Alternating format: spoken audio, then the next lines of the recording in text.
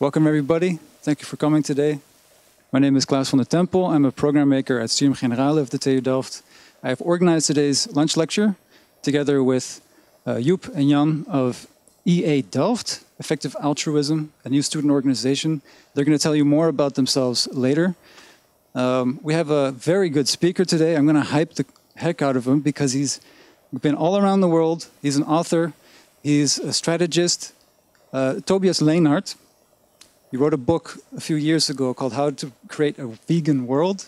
And you've been touring the world talking about different strategies of making that possible. You're also the co-founder of ProVeg International, which is a food choice awareness organization. Am I saying that right? Yeah, food awareness organization. Food awareness, okay. And that's also part of the topic that we're going to talk about today, animal welfare, which of course is intimately tied up to our choices and what we eat. I don't know if anybody read the news yesterday, but in passing, there's mention of tens of thousands of birds being killed in the agriculture industry because they might be sick. Well, this kind of news happens all the time, and it doesn't really affect how we operate as a society. We're going to talk today more about that, about pets, about wildlife. I think the distinctions between how we look at animals and why we treat them the way that we do. So, we're going to have a lecture of about 30 minutes. Afterwards, there's a chance for Q&A. We're going to turn off the cameras after that. If you need to go to your courses after that, you're free to go. The rest of us, we're going to stay here for a more informal discussion with Tobias and with EA Delft. So without further ado, I'd like to give the word to Tobias, and please give him a warm round of applause. Thank you. Thank you very much, and thank you to the people organizing this and to all of you for being here. So yes, I'm going to talk about why animal welfare matters. I was already introduced, so I'm going to skip this.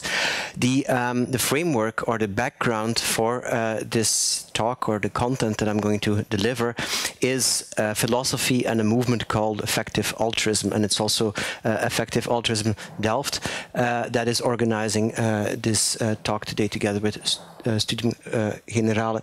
And I'm going to explain in a few minutes what effective altruism is about. It's, like I said, a movement and a philosophy that was coined or started, among others, by this guy, Professor William McCaskill at the University of Oxford, who is, I think, the youngest ever professor over there, professor in moral philosophy. And he wrote a book called Doing Good Better.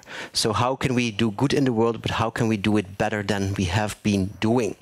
And the idea there is that we're going to look at explicitly the link between two things, between the heart, between empathy, which kind of like allows us or moves us to help others, to make things better, and on the other hand, our brain, our rationality.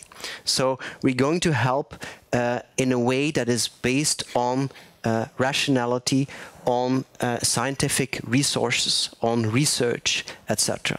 Right? Not just based on our gut. And I'm maybe to you that is all, as students here at the Technical University, that is all very obvious, but it is definitely not obvious in the world. Let me give you some examples of how that it's not obvious. This is, you know, her Mother Teresa, and she says, if I look at the mass, I will never act. If I look at the one, I will. Is that clear to you what it means? If I look at big masses of populations, they're statistics, right? There are millions of people, and I will never act. But when I see that story of that one individual child that is needy, that is in need for help, then I will jump into action. And that is something that's very logical and natural to us, I think. We are moved by more individual stories than by huge numbers, but it is at the same time also very problematic. And we know, for instance, from research that when people send out when NGOs send out these letters asking people for money, and they would say, for instance, something like, "This is Sarah in some African country, and she's hungry and she needs your help." And they compare that to another letter where they talk about Sarah and all the other victims of famine in her country. Do you know where people give most? It is here, which is not very logical, right? even when they talk about Sarah and her 3 brothers, who are all, imagine that, they're all hungry and starving, etc., people will still give more here than here. So our brain is a bit like, I would say it's buggy. It's full of bugs in terms of where the attention of our empathy is going. Here's another example that shows that we're not always looking for impact and rationality and evidence and results.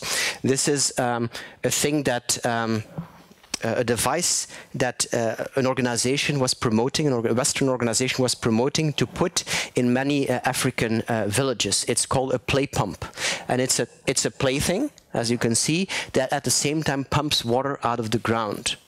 And if you just listen to your heart, if you have one, this sounds very beautiful and warm and fuzzy, and you get warm feelings like, oh, these children are playing and they pump water out. This is a delightful invention.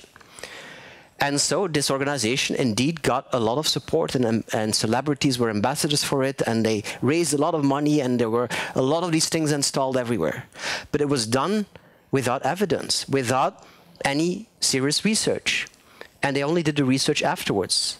And it turned out that, well, these children, as children are, they got very tired of it very soon, right?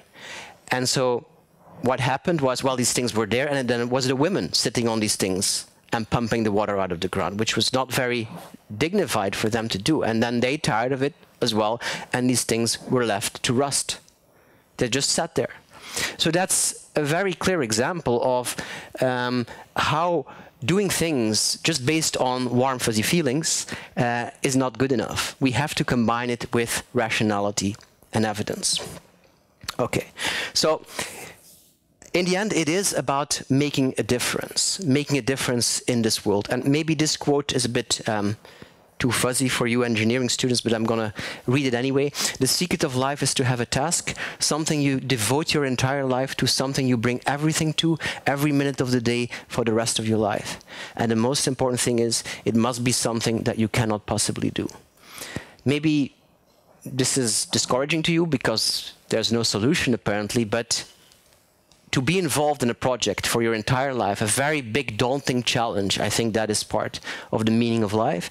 And that is also what can help make you happy and make you satisfied and content in this life.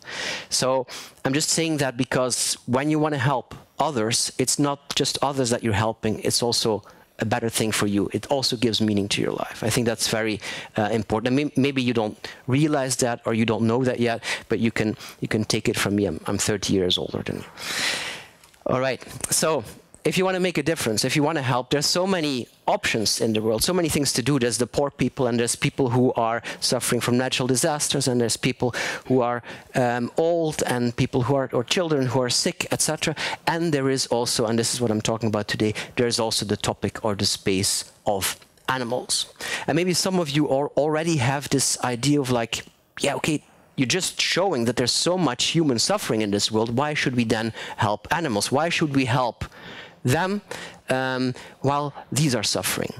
And some might actually say, no, we should focus on these beings first, before we address the problems of non-human animals. And as a vegan or as an animal rights activist, which I have been for 25 years, I have numerous times run into the question of people like, why would you help animals while you could help people? And in this talk, I want to give an answer to that. So, in life, we can we have to make a lot of choices. You had to choose your field of study here, and you have to choose what movie you want to watch on Netflix tonight. Always choices. I think that making these choices is a lot easier if you have a certain framework or an algorithm or a heuristic to make them. And the heuristic or the framework that we're using in order to help people or to look at who we're going to help in this world in effective altruism boils down to 3 criteria. 3 criteria being the scale of the problem of an issue. How big is the issue? How many people or beings does this issue affect? How many are victims of this problem? Right? The second one is how many people are already doing something about it, and that is how neglected is this problem? So a problem that is more neglected might be more interesting to work on than something that is already getting a lot of resources. And thirdly, how easy is it to make progress? Is this problem what we call tractable or solvable? Right? If it's not solvable at all, if we cannot make any headway with it, then why should we be involved in it, even if it's very big, right? So these three together provide a framework by which or on which, through which to evaluate a certain issue and to evaluate our choices as to where we're going to put our attention. Let me go over these and apply them to the topic of animals. So scale, where is the largest number of sufferers? That's the first part of this topic, of this criteria. We are 8 billion people in the world. Many of them don't have it good enough. Other people have a reasonable level of quality of life. We have about 1.1 billion cats and dogs in the world. I think that many of them have a reasonable quality of life. Some have better quality of lives than many humans. But there are, of course, also a lot of cases of abuse and neglect and abandonment, etc. So this does deserve some of our attention, obviously. But the big problem in terms of animals and animal suffering is obviously in animal agriculture. And I'm going to give you like an infographic picture or illustration of the numbers involved. So these are the farm animals, farm mammals that are alive at any one moment throughout the year. So these are rabbits, goats, pigs, sheep, and cattle, cows. Animals that we eat in the world. That's 5.5 billion animals. But there's something missing here. What is missing in terms of what we eat? Yes, chickens is missing, so I'm going to add chickens, and this entire pie now becomes just this one. So we are now at 34 billion animals at any one moment alive. What else is missing here? Fish is missing. I'm going to first add the fish that we raise in aquaculture. So we don't catch them in the sea, but we raise them, and if I add them, then this happens. So farmed fish is all this. And what else is missing? The other fish, the ones that we catch in the sea, and then this happens. Then we are at 1,600 billion animals. I could add more. I could add insects, but we don't know if they're suffering, etc. So let's keep it at this. You're already probably subject to what we call psychic numbing. So this is the fact that your emotional response goes down as the number of lives at risk increases. Maybe that's different with you engineering students, but with normal people, the case is that the one story is much more appealing and motivates people a lot more than, like the quote from Mother Teresa said, than these huge numbers, right? But that is the reality. So an incredible amount of lives being affected, in this case by the food that we eat. Secondly, in terms of the seriousness of the problem, where's the most intense suffering? And of course, scale doesn't matter much if the problems are not so huge, right? I mean, a light headache is not the same as cancer and chemotherapy or something, right? Or permanent migraine or whatever. So we have to look at how intense the suffering is. And I think that we can say that in factory farming, the suffering is really immense. And it's not so easy, of course, to point out what or how bad that suffering is. It's not easy to compare ourselves to others, to other beings, not even to other humans, but also to other beings. For instance, pigs, how intelligent are they? We know that they're more intelligent than dogs. We technically should not be doing anything to dogs that to pigs that we are not doing to dogs. I think that's a very rational thing to say. We also don't know, for instance, is it worse for an animal to be in a cage, or is it less bad for an animal to be in a cage than it would be for a human? Some people say that it's worse for humans because humans can create narratives about themselves, and they can think about the future, and they can think like, oh my God, I'm going to be in here forever. But maybe it's the other way around. Maybe the animal cannot think about the future and therefore has no hope or expectation to ever get out. And the now, that terrible now that it is in, is the only thing it has. Its whole existence is being trapped in that cage, right? So it is really hard to say.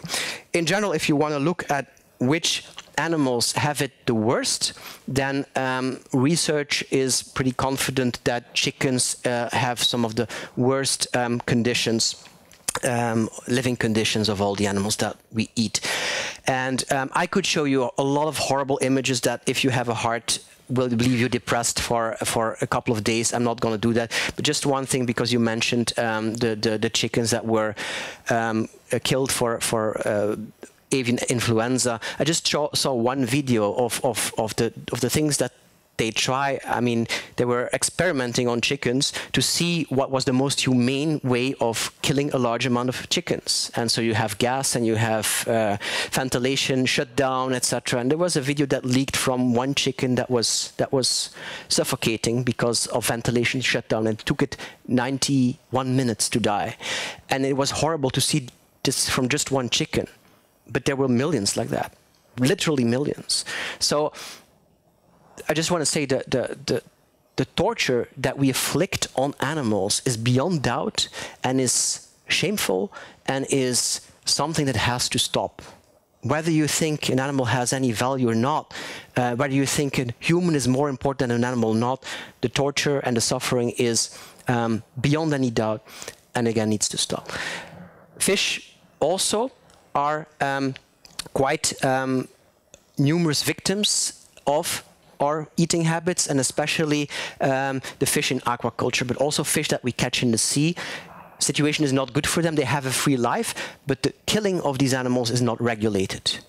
You have to stun a mammal, but a fish that you catch in the sea, you can just let it die, and that can take hours. It's not like with us when we are submerged in the water, we die in 2 minutes, but a fish can take a couple of hours to die. And we can, this way we can calculate what is called a suffering footprint. How much suffering is involved in a certain product. And for instance, here you see that a portion of cheese of 100 grams would, according to this rudimentary research, equal 5 hours of suffering. Or, for instance, one portion of eggs or chicken meat would equal 2 days of suffering. Or one fish would equal its entire life. We assume here that it's suffering every day, so entire life is suffering, so 31 days suffering is involved in the eating of one portion of fish. Secondly, neglectedness, what is and what is not already being done. These are 2 earthquakes, one in Haiti, one in Japan. If you had 100 euros to spare to donate to either of these natural disasters, where would you donate it to, if you had to choose? Haiti. You don't like Japanese people? Yeah. Yeah, very good. So they're 40 times as rich. So that means that they have an easier time rebuilding, and that also means that the buildings were better, the structures were better, and that there were a lot less dead than there were in this case. And yet, for these 2 disasters, aid organizations collected twice the same amount of money, right? But if you take into account the idea of neglectedness, if you take into account where can I make the most difference, then you would definitely choose to give your donation here. So that is the idea of neglectedness. Where will my help, my money, my intelligence, my time, my resources, where will it make the most difference? And if you look at what we do in terms of animals, in terms of donations, these are numbers for the United States, and I assume they will be pretty similar for Europe. Of all the money, of all the donations that are being given to good causes in the United States, 99% goes to human causes and 1% goes to animal causes. And if we zoom in on this 1% of animal causes, what do you think we will see? Yes, pets, dogs and cats, shelters. So of this 1%, only 1.5% goes to farm animals, right? So what goes to that 70 billion, to those 70 billion animals, farmed animals a year? 0.015%, right, of the money. That is very high neglect. And then thirdly, tractability. What can we do about this problem? So there is immense suffering, it's on an immense scale, it is neglected. can we make progress? So this is a child, sorry for the graphic image, this is a child suffering from smallpox. And smallpox in the 1980s, early 1980s, was declared dead. Thanks to vaccinations, we managed to conquer smallpox, and that was one of the great victories of medicine and of science. We could declare it dead. Could there be a day, and I don't know if you already think that this is desirable. I certainly think that this is desirable. This is a restaurant somewhere, and it's titled, or the name of the restaurant is Meat is Dead. Could there be a day when, just like smallpox is dead, that meat is dead? That we don't have this incredible mass suffering anymore just for our food and our taste buds? I think that is definitely a possibility. I mean, if you look at other social justice movements in history, anti-slavery, women's liberation, LGBTQ liberation, for none of these movements have we reached the end point. But for each of them, we have made tremendous progress. And I think there's no reason to think that we won't be able to make the same progress in terms of the animal liberation cause. Especially because actually the solution is, I wouldn't say easy, but it's elegant. It's simple in a way. The thing that we need to do is to convince 8 billion people to change their diet, right? If they do that, if they switch to a plant-based diet, we will have eliminated 99% of all the human-caused animal suffering in the world, right? So that is, in a way, an elegant solution. And I think that this is perfectly doable. We can get there. It doesn't look like that because if you look at the history of meat consumption, then we've seen that the last 50 years it has been growing tremendously. And it is still growing. We project that by 2050, it will still increase by 50 to 70%. Why is that? Because countries like China and India, together 1/3 of the world's population, they are eating more and more animal products because they are getting richer and richer. When a country gets richer, a higher per capita income, they tend to eat more animal products.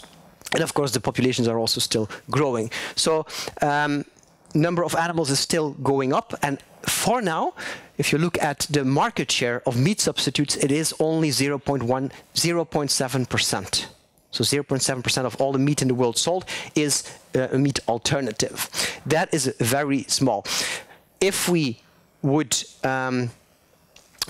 be able to have the same growth of the sector that we are seeing the last years, a growth of 10% a year, then we would catch up with meat production in the year 2050, 2060. Then it would be even, meat substitutes and meat. Don't know what you think of that number. For me, that's still slow, and I would want it to be faster, but that's still significant progress.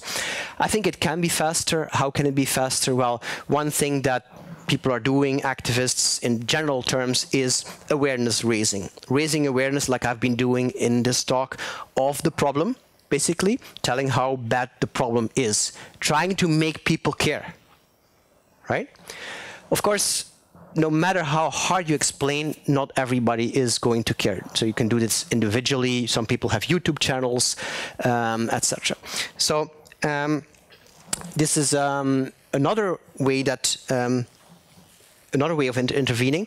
This is not necessarily changing people's attitudes, not necessarily changing people's compassion or motivation, but it is changing the product. It is helping chickens to lead slightly better lives, so that when people continue to eat chickens, there are at least chickens that have a better life. This approach has limitations because, I mean, to give it like a really satisfactory life, a life that we would want to have, it's going to be economically very, very difficult, right? There's other things that people are doing. Just comparing these two, this is an activist who founded an organization to help chickens. This is also an activist, but he founded a business to help chickens. He founded a business to he created, for instance, mayonnaise that doesn't have chickens, doesn't have chicken eggs in it, right? It's called Just Food. So they create products that help to take the chicken out of the food chain. That is another option. I mean, if you can give people the exact same products, then they can eat them without necessarily caring about animals. They switch to these products even though they don't care about animals. That is another approach. So beyond meat, impossible foods, etc. And also very importantly, cultivated meat or cultured meat, which I think you know is meat from stem cells that we are going to put in a vat and give energy.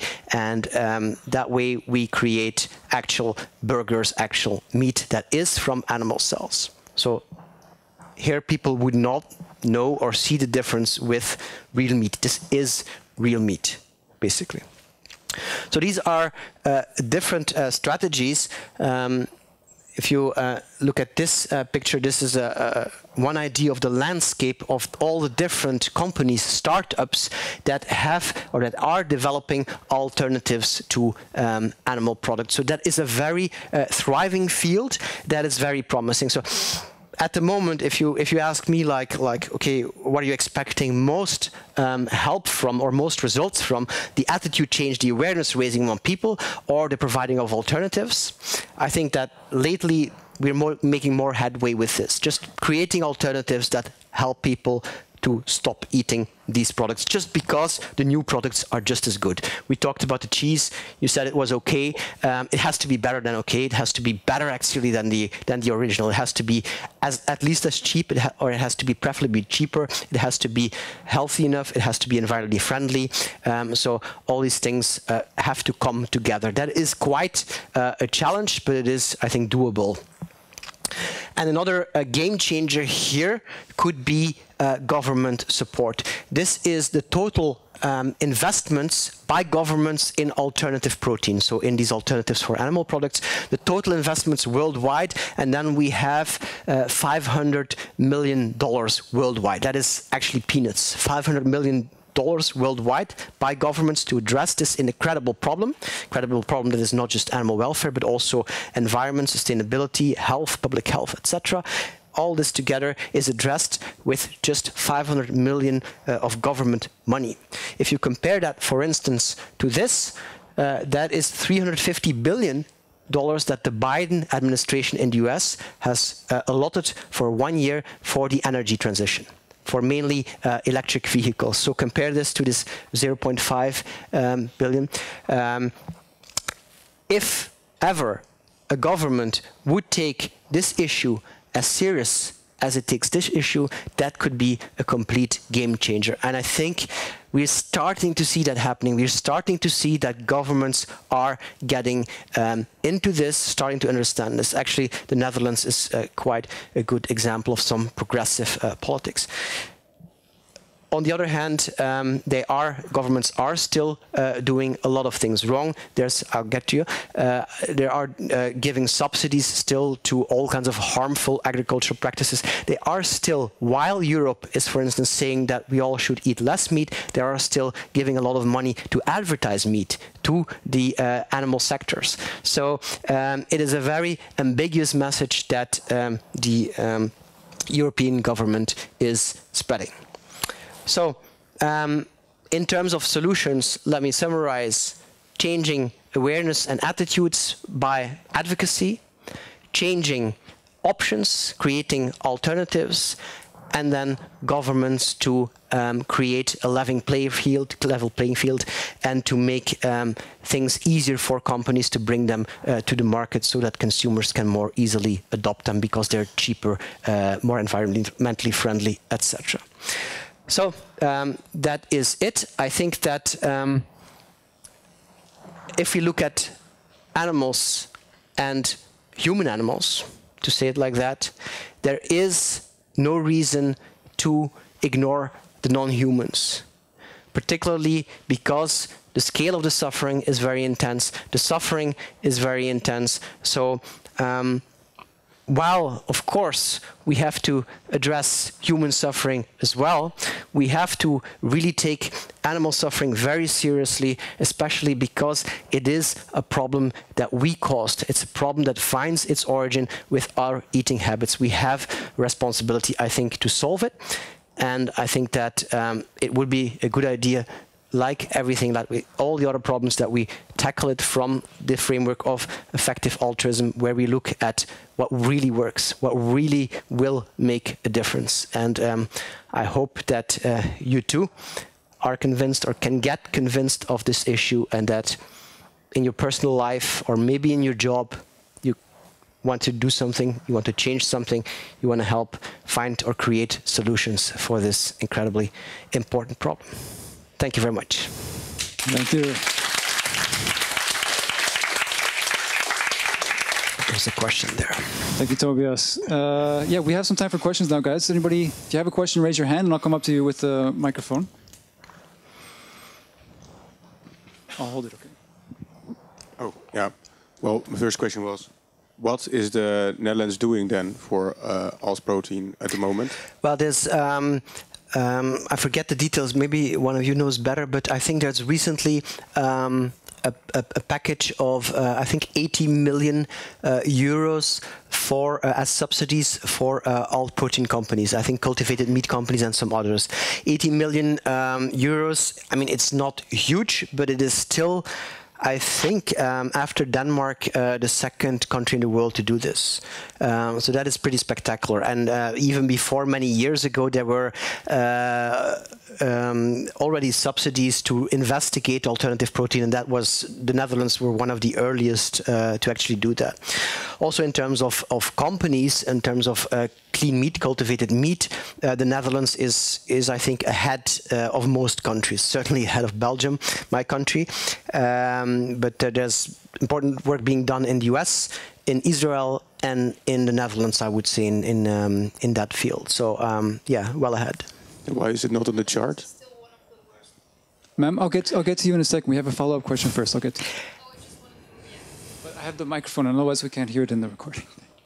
Then why is it was the Netherlands not on the chart that you were showing? This chart was right before that, those subsidies. Yeah, it was very recent. And yeah, you're right as well. I said the Netherlands is one of the worst in the bio industry, like chicken-wise. We're the epicenter of chicken farming, and so we're not doing good at all. We're one of the worst in Europe with everything. So what about, you're also exactly right.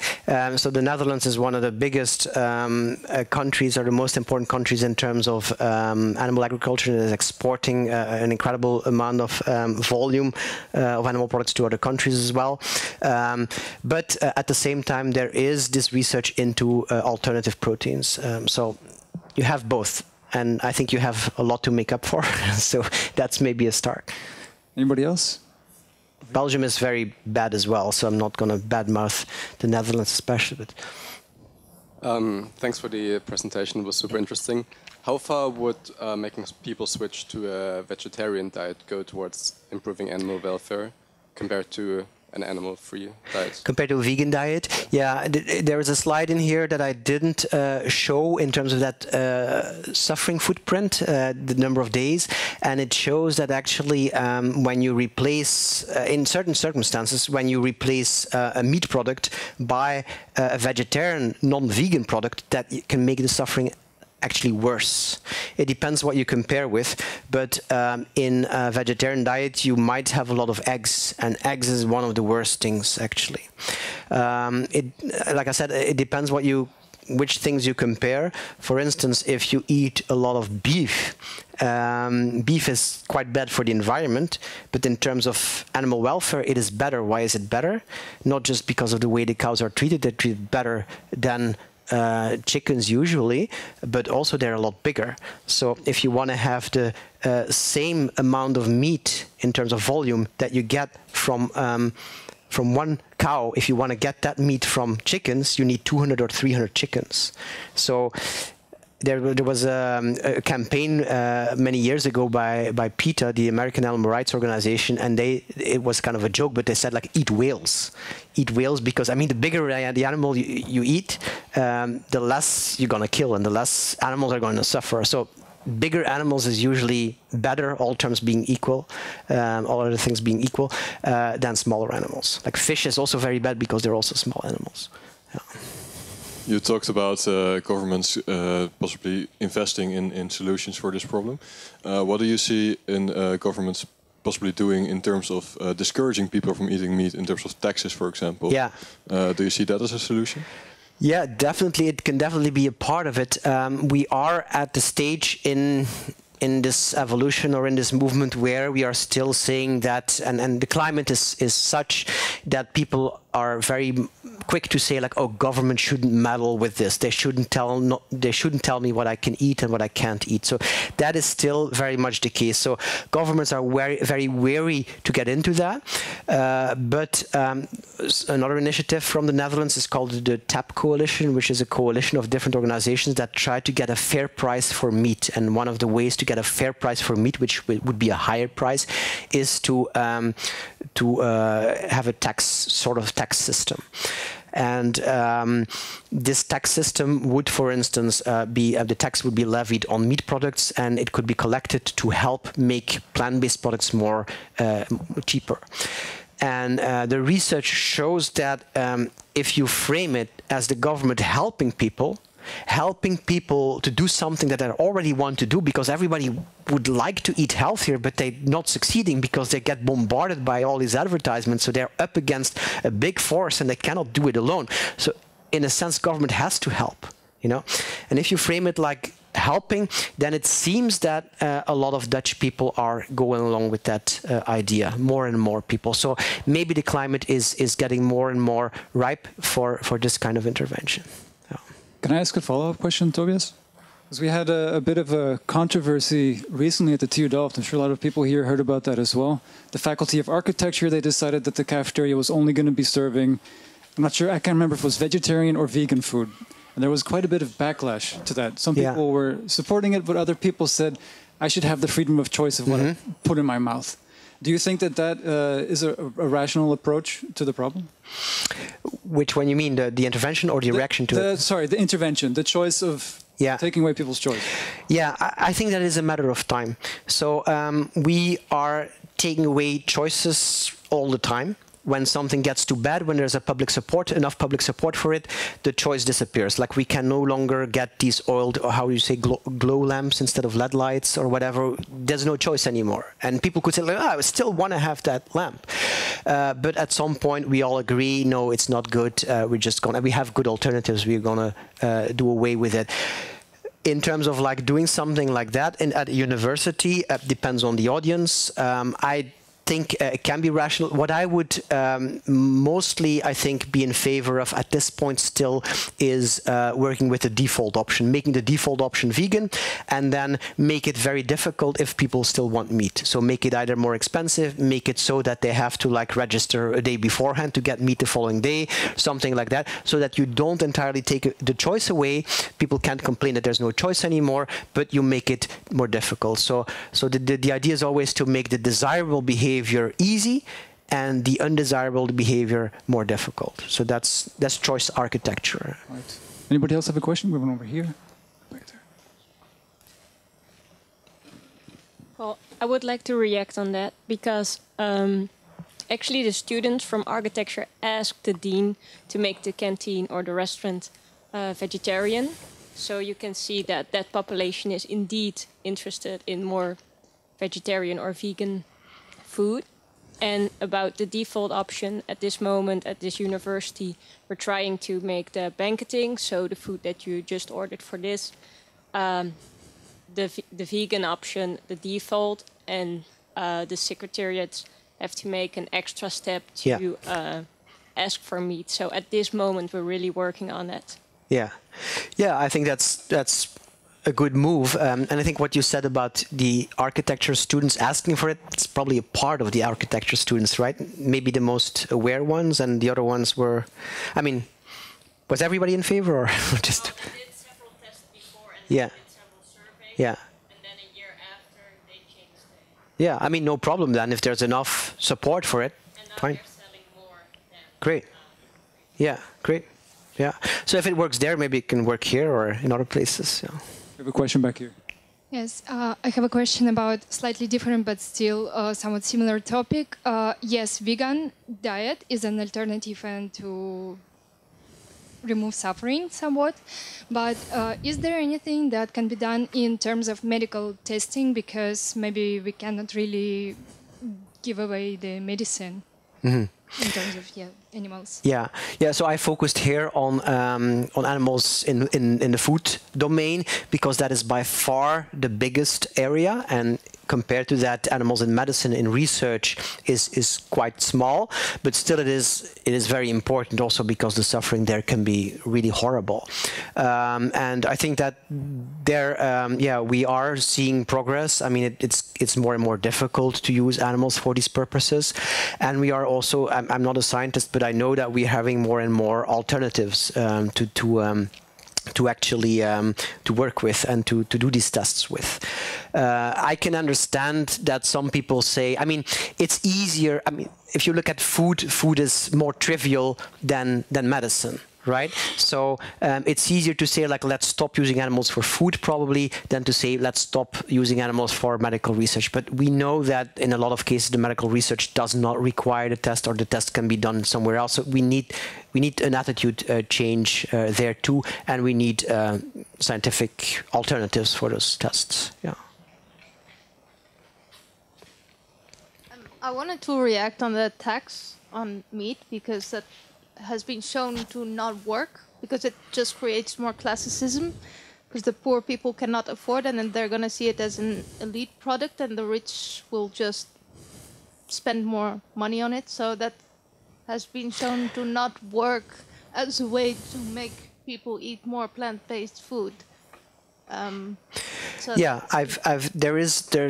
are some people saying that, and there are some studies showing that. There's also other theories showing that it would work. It depends on how big the price difference is, things like that. I think it would be especially interesting if the money from those products would be used to make healthy food cheaper. So in that case, that you would have like a really advantage for underprivileged people as well. Yes, so, but then you're already punishing the less privileged people that might not have already access to vegan products that in our society are already not easy to access for everyone. Yeah. So you're making the gap or the transition even harder. Well, I think that to some extent it would be unavoidable because, I mean, people are always going to have there was always going to be differences among people in terms of what they can afford. So, I mean, for now, in this system, in the present system. So this is where I disagree also. And also on how you present it. I wouldn't want it to be like that. I want it to change, but I think for now it's gonna be like that for a while. But yeah, we can discuss that. It could be a good discussion to continue in the second part after the Q&A. Does anybody else have questions? We have a few more minutes. One over here. I don't really have a question, but more thought, because yesterday in the Volkskrant I read a column about someone who was against insect farms, because some research shows that insects can actually feel pain and they try to avoid it. So we would replace the big animals by even more very little animals. So those farms are getting subsidies from some provinces here. And I assume that is also called alternative protein. So yeah. I think the alternative protein is not steered by trying to avoid animal suffering, but more like the climate problem and environmental issues. Sustainability issues. Yes, and the animal welfare. It's both. I mean, so alt protein is a term that comprises a lot of things, but at least the people working for animal welfare, when they address animal protein and when they address the protein shift, insects are not part of the solution. And we really want to rule them out, exactly for the reason that you're quoting, because we're not sure yet, but if those animals would have feelings, would have a subjective awareness of what it is to be an insect, then we just possibly aggravating the problem that way. They might be good for climate, to obtain climate objectives, but in terms of animal suffering, they could be very bad. And can you imagine, if we're gonna breed billions of pigs and then feed them trillions of insects, that's just like a horror scenario. So yeah, I think it should be stopped before it goes too far, and before we're dependent on it, and before we cannot get rid of them anymore. Yeah. All right, thank you guys for your questions. We have run out of time. Lunch break is over. So I want to thank everybody for coming today. Those of you who are sticking around, stay seated for a minute. The rest of us, and actually everybody, let's give Tobias a last warm round of applause. Thank you. Thank you.